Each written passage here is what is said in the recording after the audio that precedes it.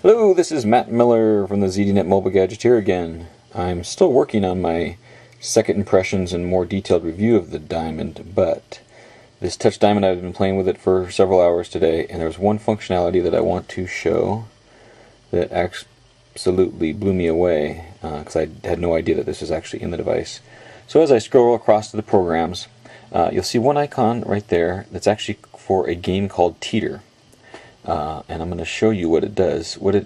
And I'll just go ahead and tap on it and launch it. And I'll quit from the previous game and restart it. Let's see. Start a new game. Okay.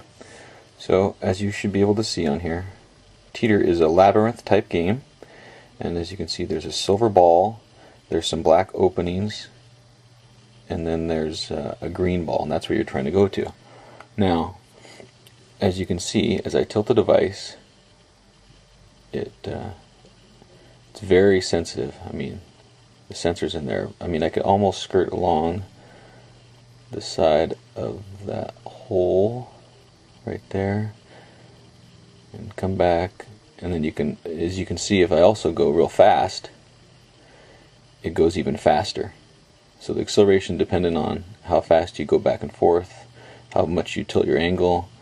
But what's even more amazing than just that, because that's kind of like what the iPhone does with its accelerometers, is you can't tell in the video, but you feel when it hits the walls like that. I can feel on the back of the Diamond, it's making a vibration right in this area. Like when it hit the wall here, I felt the vibration right in here.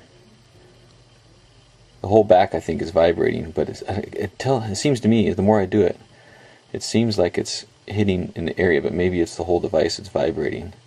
But it's actually a very cool sensation, because as it strikes, it gives you a hard hit, and then when it bounces, it gives you a hard vibration, and then soft after that.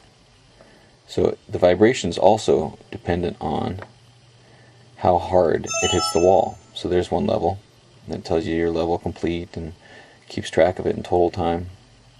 And here we go on another level.